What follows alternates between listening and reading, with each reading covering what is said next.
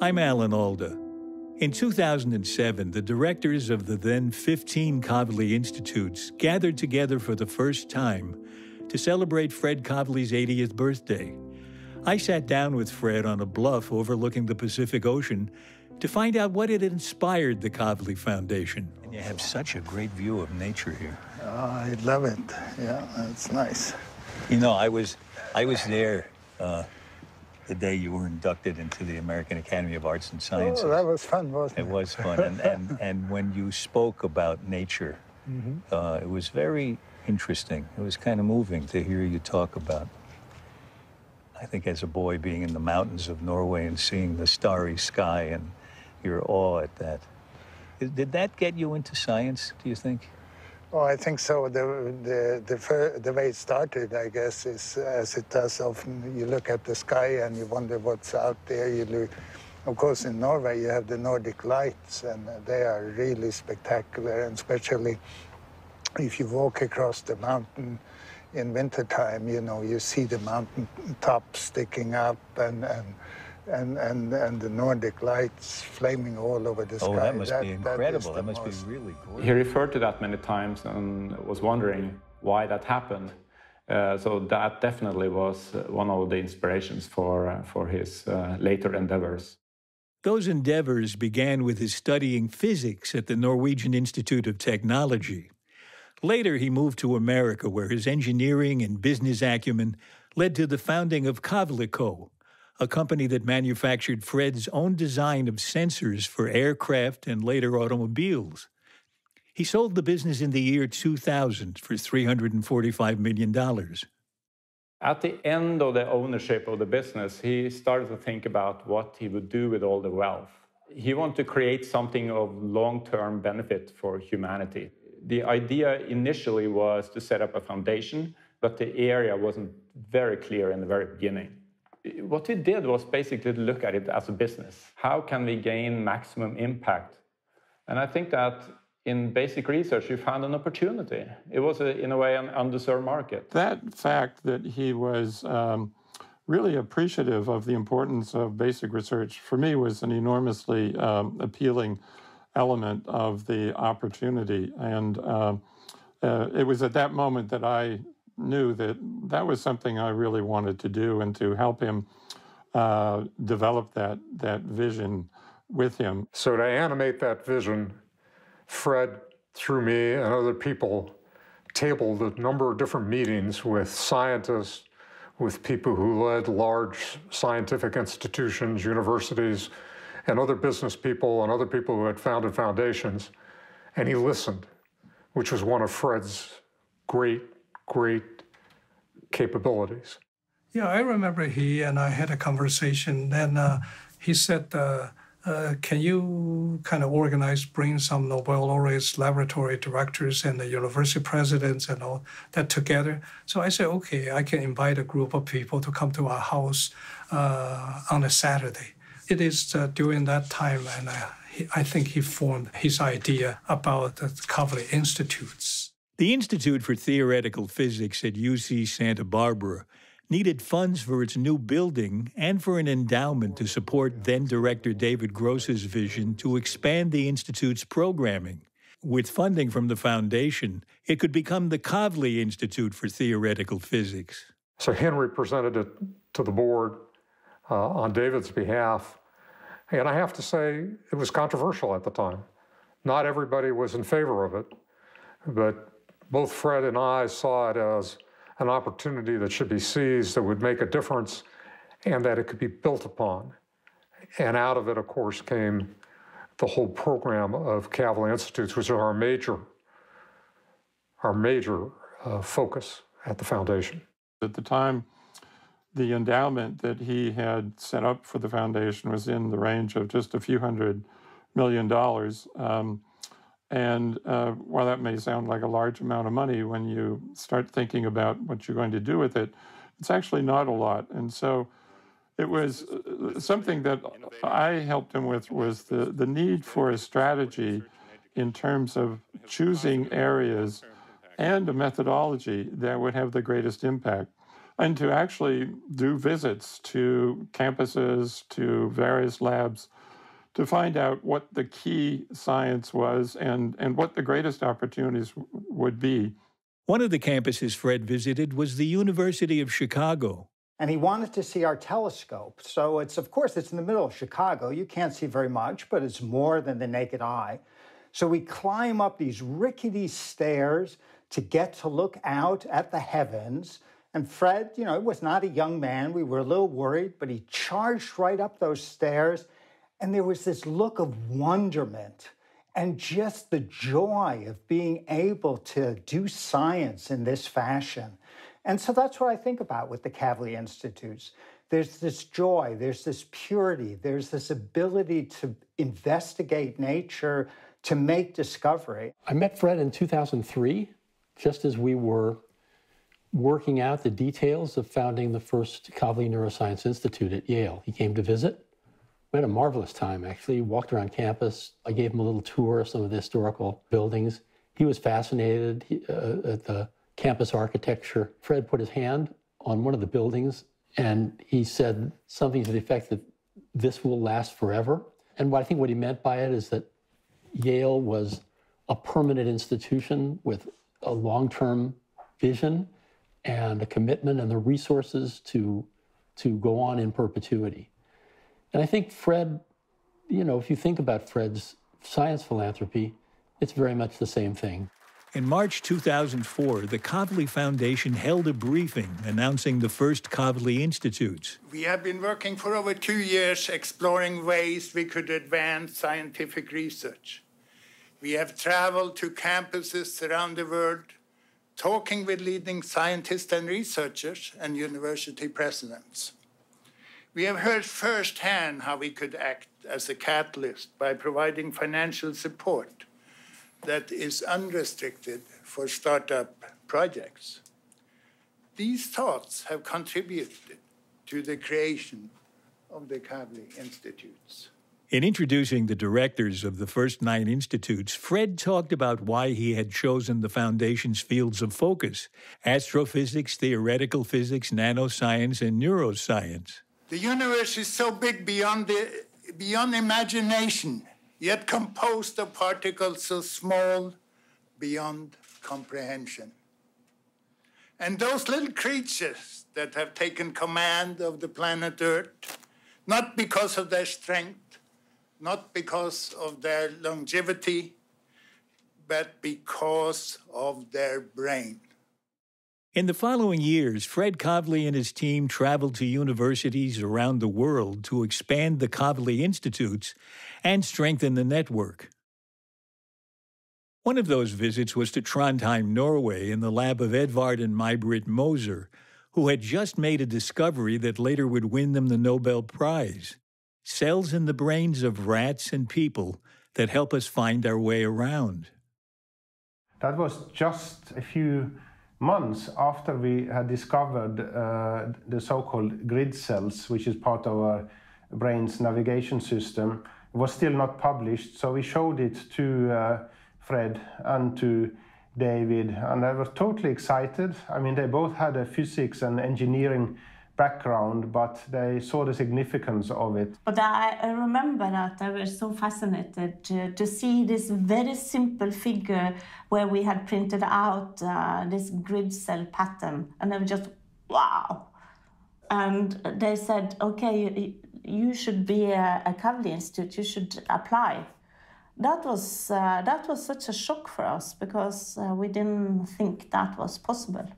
The first ever meeting of all the Kavli Institute directors in 2007, on the occasion of Fred Kavli's 80th birthday, was a key moment in the evolution of the Kavli Foundation.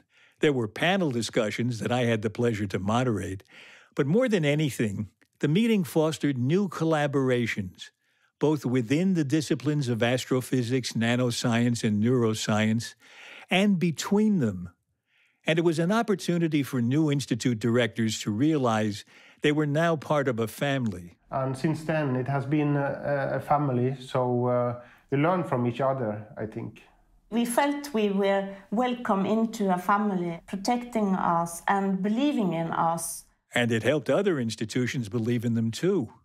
That became clear when the foundation began discussions with then director of the Institute for the Physics and Mathematics of the Universe in Tokyo, Hitoshi Murayama. What was very important for me was the Kavli name, because we were a brand new institute. We aspired to become a world-class international institute, so we had to get visibility. And so that everybody knows, oh, okay, there's a new institute in Japan, and even Kavli Foundation validated it. And that's a very important thing for us. And in fact, the Kavli Foundation, making us a Kavli Institute, greatly helped us to really bring up a status and become a world-class institute afterwards. And of course, having Kavli name attached to it was very important as well, because once there's an endowment, why would government want to stop that?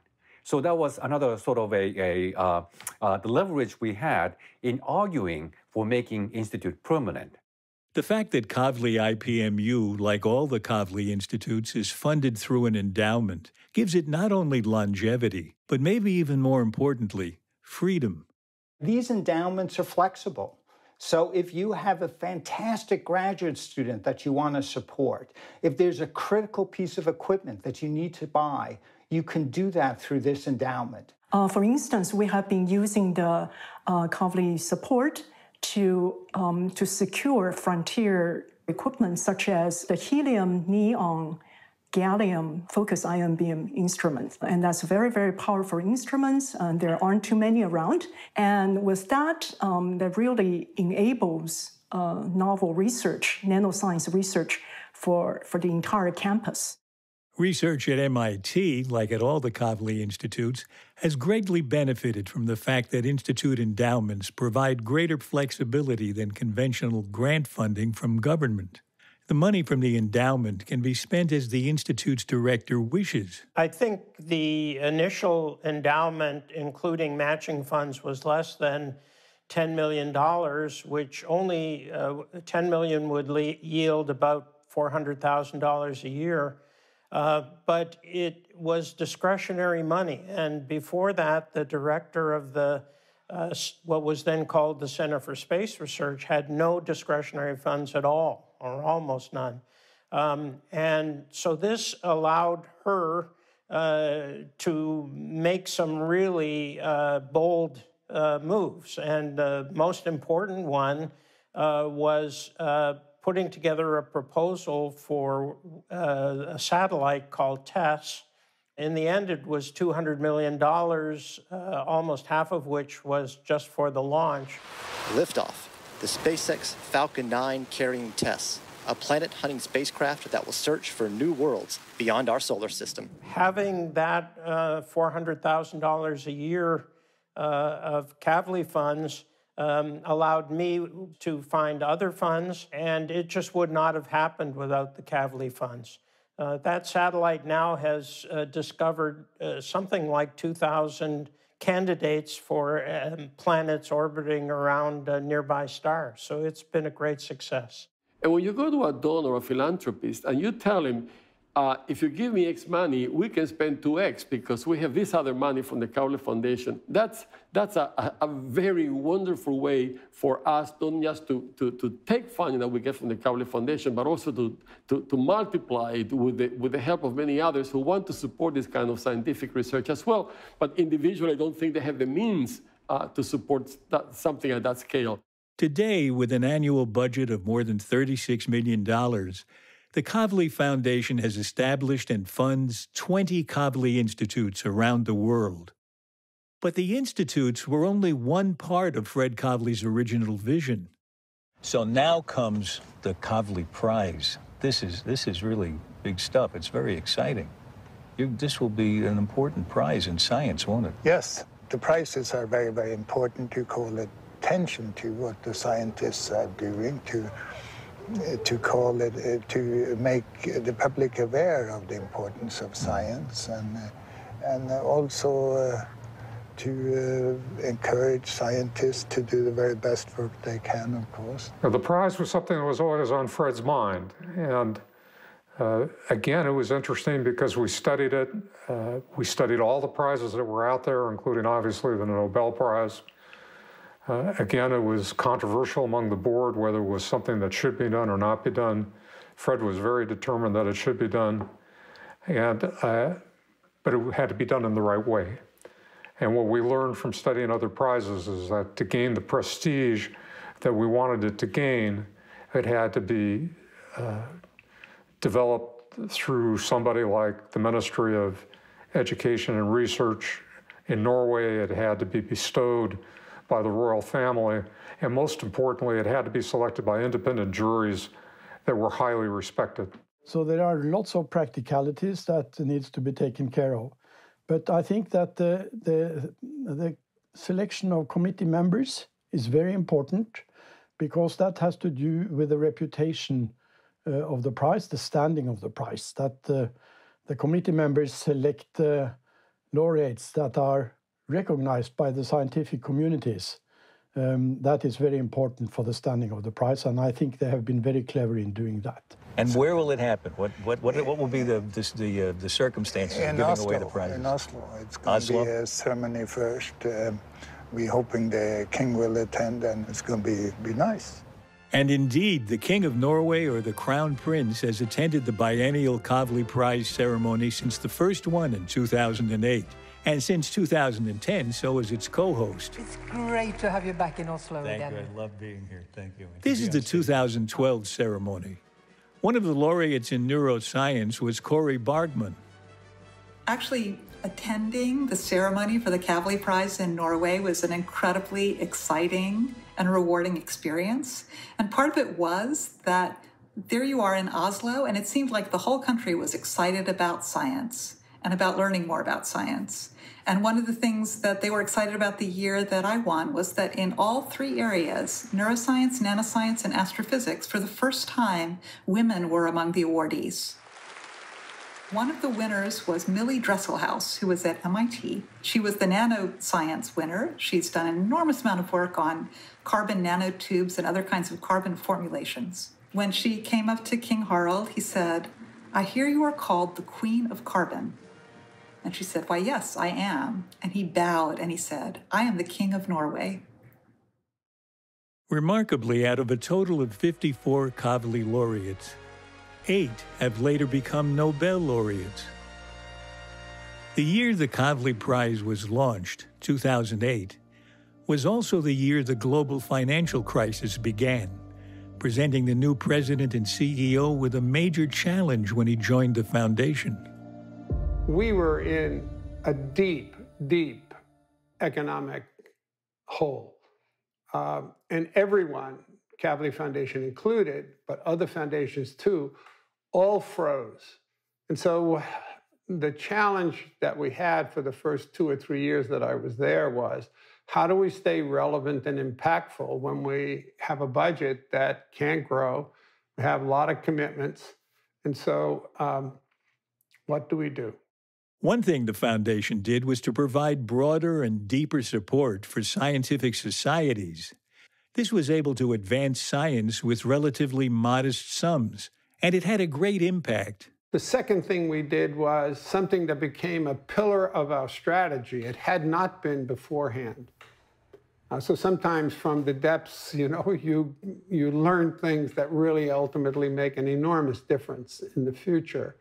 And that was what we today call our strategy of catalyzing and enabling science through convenings, through meetings. Let us try to understand where we think the forefront issues are, and let's convene people from inside the fields, but also outside the fields, get different points of view. And that led to a meetings program that we became quite exceptional at. It led to some extraordinary outcomes. Maybe the most powerful example of this was a convening that brought together scientists in neuroscience and nanoscience to discuss things like the idea that it will soon be possible to record millions of neurons firing simultaneously in the human brain.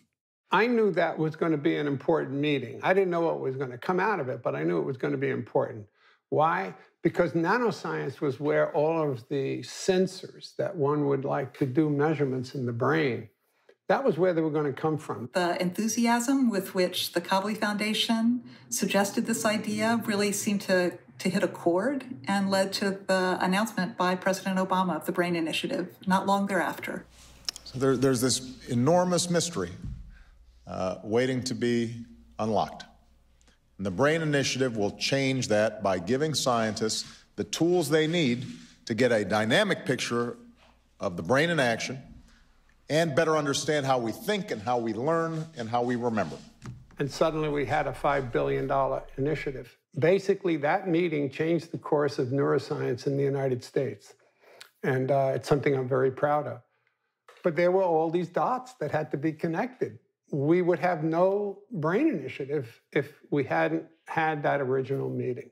Everything starts somewhere. When Fred Kavli died in 2013, he endowed the foundation with an additional $400 million. When we learned of the extent of his legacy to the foundation, the challenge for us was how do we live up to that commitment? The decision we made was that we were going to immediately support science for the benefit of humanity and not wait. So we were able to endow new institutes.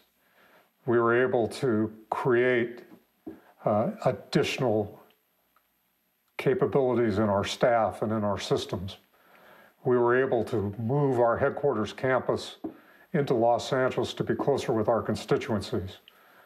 We endowed at the National Academy of Sciences the Fred Kavli Auditorium, and we also increased the size of our headquarters campus to include a conference center so that scientists could meet on either coast to advance science for the benefit of humanity. Among the beneficiaries of the extra funding was the Alda Center for Communicating Science at Stony Brook University. We trained scientists in communication skills, focusing on improvisation to improve their ability to connect with the rest of us. When she laughs, she's not laughing. With Kavli funding, we were able to greatly expand our program, and we've now trained over 15,000 scientists. That funding also marked the start of a foundation initiative that focuses on public engagement with science. With Alan, we suddenly had another vehicle, and that was Alan's interest in science communications. And we thought, how can we develop a few programs? Again, we had to think about it where we couldn't spend tens of millions of dollars, but maybe hundreds of thousands of dollars. How do you have an impact? And the thought I had anyway was, we have to support people who have a big megaphone. If we can get people and provide some upfront money, it's like catalyzing science. If we can catalyze the public engagement activities of others whose job it is to do that, we could have a much bigger impact. The Foundation's work in public engagement has indeed focused on that aspect, helping science communicators and professionals in public engagement build stronger networks and practices to better connect science and society. One example is the Civic Science Fellows program, which is also supported by the Rita Allen Foundation. These are scientists, these are people working with science societies, but they're also people who are journalists and people who are communicators and who practice different kinds of public engagement and who all, care very much about the environment for science to both advance and benefit our society. And with dramatic advances in science, like the ability to manipulate human genes using the gene editing tool CRISPR, there's a need to engage the public in the ethical issues that this and other technologies are creating. The co-inventor of CRISPR, Kavli Prize laureate and now Nobel laureate, is Jennifer Doudna. She and Kavli and we all have an understanding that it is not just enough to have some solutions, some new tools, but also we have decisions to make. So having an opportunity to have dialogue and to understand what the trade-offs are and what the values are and how we can use these new tools for greater public benefit is extremely important. Also starting up under the Foundation's leadership is the Science Philanthropy Alliance, a consortium of foundations dedicated to funding curiosity-driven research. Beginning with an initial group of 6 foundations, the alliance has now grown to over 30. I would say that one of the more enduring contributions of the Kavli Foundation was its leadership in 2011 in launching the Science Philanthropy Alliance. This was something that Bob Kahn himself was worked very hard to establish, along with the Moore Foundation and others. And it was a time when there were a number of philanthropists who wanted to support basic research, but they were each almost reinventing the wheel in terms of how to set up their foundations, how to select areas of emphasis, how to give out grants and awards, how to measure success. I think by any measure, it's just been an enormous success. It can point to over $1 billion of new philanthropic funding for basic science that was influenced by the Alliance. The deepening of the Kavli Foundation's commitment to science writ large was its support for a series of meetings in the Fred Kavli Auditorium titled Frontiers of Science. In early 2020, a meeting was held to mark the 75th anniversary of a groundbreaking report, the report written by President Roosevelt's science advisor, Vannevar Bush. The meeting's goal was to ignite discussions about the next 75 years in science. At the time that Vannevar Bush wrote his report, the single PI laboratory and individual accomplishment was still the watchword for the day, whereas now large team science is the way work is being done. And so we have to adjust to a time when large groups are the way that actual major accomplishments are being done. Now, the major discoveries are mostly interdisciplinary. The radical merging of engineering with biology, with physics and big data, and the social sciences all put together. So these are the sorts of things that were discussed at this meeting. And one reason why private philanthropy is going to be ever so much more important in the next 75 years, because it is far more nimble than government funding, and it can be the glue that holds together disparate pieces that can be so siloed through government programs. The issue right now is that 1945 is not 2020, and the next 75 years will be very different. And Kavli Foundation recognizes that, and Bob Kahn recognizes that. And Bob feels, and I strongly agree with him, that it's good to do discovery science. That's the mother of all sciences. That's absolutely necessary. But we also have to pay some attention to using fundamental science, basic science, to advance and solve major challenges the world is facing, like climate change or like pandemics. And in that, I fully agree with him. And the connection between science and technology and the economy of the nation and the economy of the world, those are very tightly connected.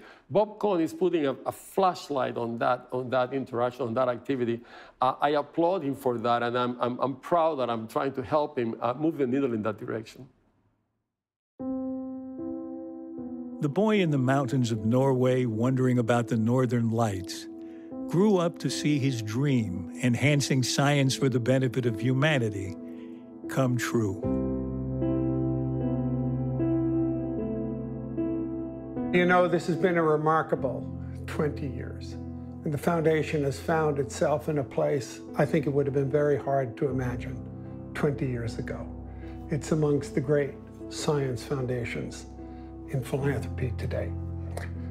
But you don't get to an endpoint like that without a great vision, a great strategy, and great people.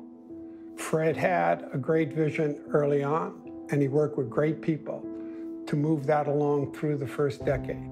And in the second decade, after Fred's passing, he left us again, twice as much as he started with, and with a great board of directors, really visionary, with great people who could execute on a vision and a real long-term strategy, now with 3 times as much money as we had at the beginning.